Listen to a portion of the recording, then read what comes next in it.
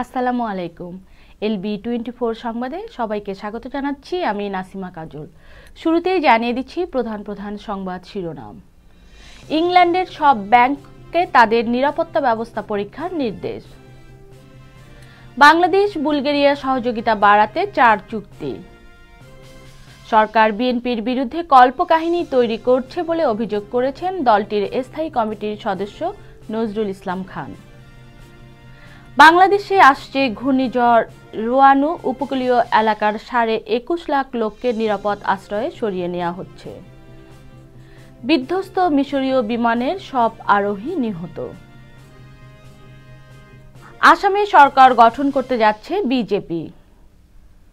শুনছিলেন সংবাদ শিরোনাম, এবারে বিস্তারিত। সাইবার নিরাপত্তা সেবাদাতা প্রতিষ্ঠান নেটওয়ার্ক ব্যবহারকারী ইংল্যান্ডের সব ব্যাংকে তাদের নিরাপত্তা ব্যবস্থা পরীক্ষা করার নির্দেশ দেওয়া হয়েছে। সম্প্রতি বাংলাদেশ ব্যাংকের রিজার্ভ চুরির ঘটনায় এ নির্দেশ জারি করেছে ব্যাংক অব ইংল্যান্ড।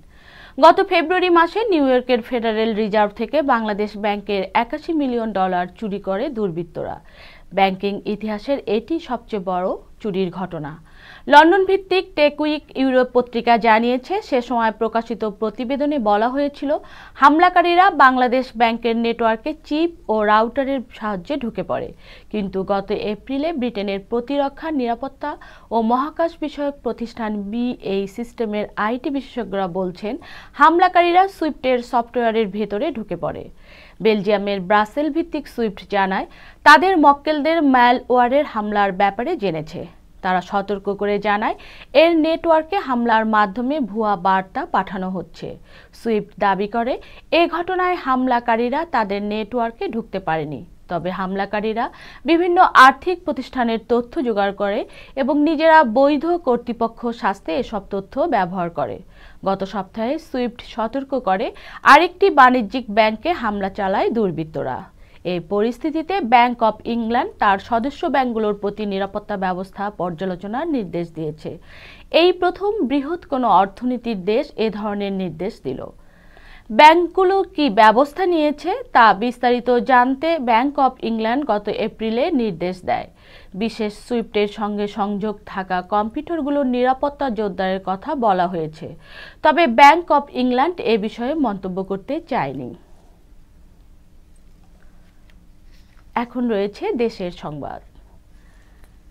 বাংলাদেশ ও বুলগেরিয়ার সম্পর্ক এগিয়ে নিতে পারস্পরিক সহযোগিতা বৃদ্ধির জন্য 3টি সমঝোতা স্মারকে সই করেছে দুই দেশ। এছাড়া দুই দেশের ব্যবসায়ীদের শীর্ষ সংগঠনের মধ্যে সহযোগিতা বাড়াতে একটি কাঠামো চুক্তি স্বাক্ষরিত হয়েছে। শুক্রবার সোফিয়ায় বুলগেরিয়ার প্রধানমন্ত্রী বয়কো বরিসভ ও বাংলাদেশের প্রধানমন্ত্রী শেখ হাসিনার মধ্যে একান্ত ও দ্বিপক্ষীয় বৈঠকের পর তাদের উপস্থিতিতে এসব চুক্তি ও সমঝোতা স্মারকে সই হয়। বুলগেরিয়ার প্রধানমন্ত্রীর কার্যালয়ে এই চুক্তি স্বাক্ষরের পর পররাষ্ট্র সচিব শহীদুল হক ও প্রধানমন্ত্রীর প্রেস সচিব ইহসানুল করিম সাংবাদিকদের চুক্তির বিভিন্ন বিষয়ে জানান। দুই দেশের সরকারের মধ্যে অর্থনৈতিক সহযোগিতা, বাংলাদেশ ফরেন সার্ভিস একাডেমি ও বুলগেরিয়ার পররাষ্ট্র মন্ত্রণালয়ের ডিপ্লোম্যাটিক ইনস্টিটিউটের মধ্যে সহযোগিতা এবং বাংলাদেশ ক্ষুদ্র ও মাঝারি শিল্প ফাউন্ডেশন ও বুলগেরিয়ার ক্ষুদ্র ও মাঝারি শিল্প এন্টারপ্রাইজ কর্পোরেশন মধ্যে সহযোগিতা বাড়াতে সমঝোতা স্মারক 3টি স্বাক্ষরিত হয়। এছাড়া Bangladesh chamber of commerce and industries এবং Bulgarian chamber of commerce and ইন্ডাস্ট্রিজের মধ্যে পারস্পরিক সহযোগিতা চুক্তি। সফর শেষে শুক্রবার রাতে সোফিয়া থেকে রওনা হয়ে শনিবার সকালে ঢাকা পৌঁছানোর কথা রয়েছে শেখ হাসিনার।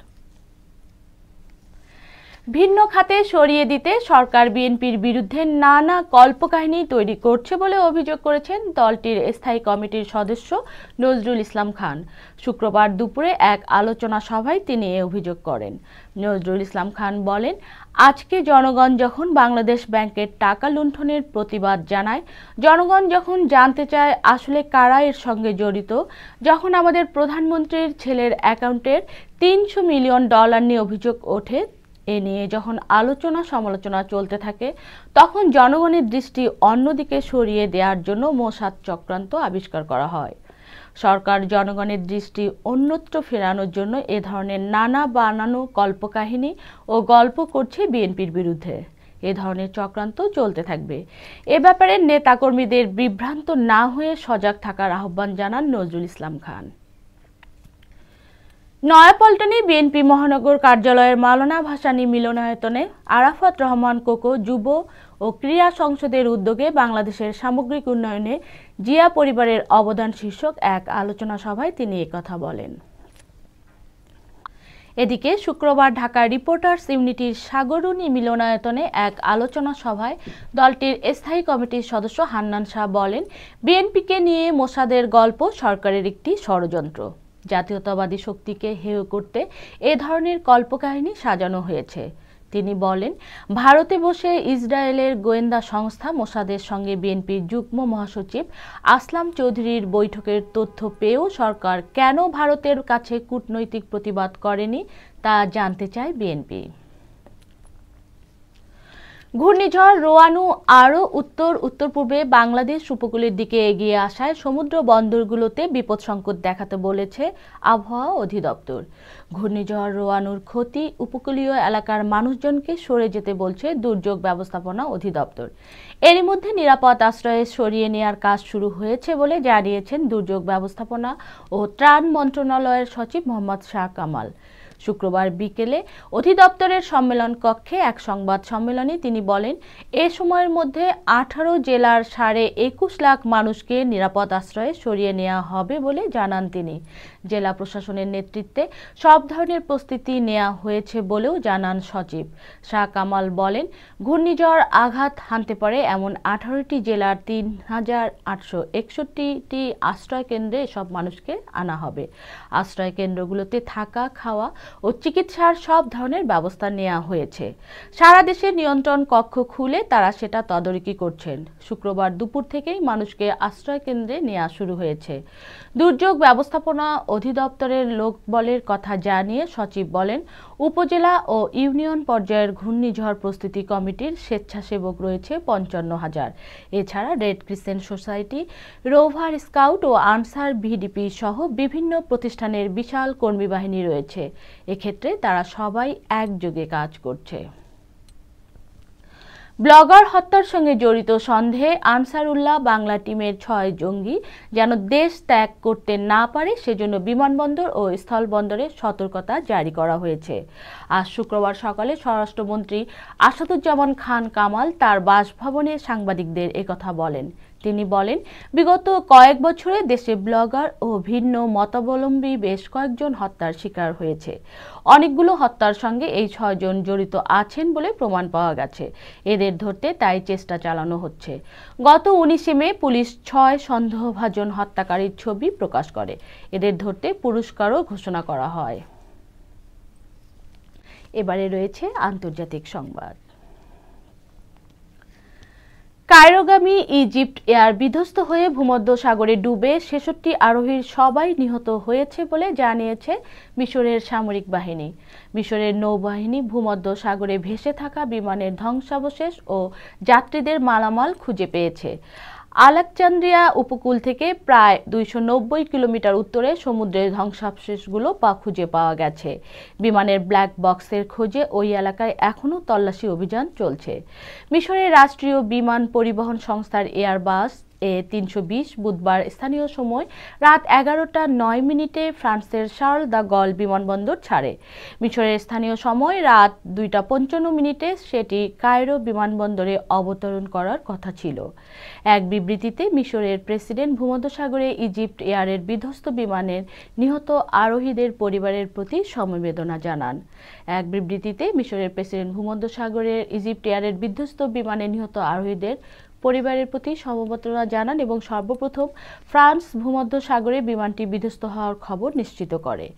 কায়রোর কর্মকর্তারা বিমানটির আরোহীদের মৃত্যুর খবর জানানোর পর মিশরের president Abdel Fattah al CC নিহতদের রুহের মাগফিরাত কামনা করেছেন। মিশরের বিমান পরিবহন মন্ত্রী বলেছেন, বিমানটির যান্ত্রিক ত্রুটির তুলনায় সন্ত্রাসী হামলার সম্ভাবনা অনেক বেশি বলে মনে হচ্ছে। ভারতের আসামে বিজেপির নেতৃত্বেই সরকার গঠিত হতে যাচ্ছে। এখন পর্যন্ত ফলাফলের যা আভাস পাওয়া যাচ্ছে তাতে করে টানা 15 বছর ধরে কংগ্রেসের আসাম দুর্গের পতন এখন শুধু সময়ের অপেক্ষা। তবে এবার কোনো দলই একক সংখ্যাগরিষ্ঠতা পাচ্ছে না। বিজেপির প্রাক নির্বাচনী জোট এগিয়ে রয়েছে বেশিরভাগ আসনে। নিজে এগিয়ে থাকলেও দলের ভরাডুবি রুখতে ব্যর্থ আসামের টানা 15 বছরের কংগ্রেস মুখ্যমন্ত্রী তরুণ গগৈ। সর্বশেষ খবর অনুযায়ী আসামের তিতাবর কেন্দ্র থেকে 17,000-এরও বেশি ভোটে এগিয়ে আছেন তিনি। এগিয়ে রয়েছেন আসামের সাবেক মুখ্যমন্ত্রী তথা বিজেপির জোটসঙ্গী অগপ প্রার্থী প্রফুল্ল কুমার মহন্ত, বিজেপির মুখ্যমন্ত্রী পদপ্রার্থী তথা কেন্দ্রীয় মন্ত্রী সর্বানন্দ সোনোয়াল, বিজেপি নেতা হিমন্ত বিশ্ব শর্মা। শিলচর কেন্দ্রে পিছিয়ে আছেন কংগ্রেসের হেভিওয়েট নেতা সন্তোষ মোহন দেবের স্ত্রী বিথিকা দেব। সরকারিভাবে এখনো একটি আসনেরও ফল ঘোষিত হয়নি। ভোট গণনা এখনো চলছে। এই ছিল আজকের LB24 সংবাদের আয়োজন। পরবর্তী সংবাদ দেখার আমন্ত্রণ জানিয়ে বিদায় নিচ্ছি। ভালো থাকুন। আল্লাহ হাফেজ।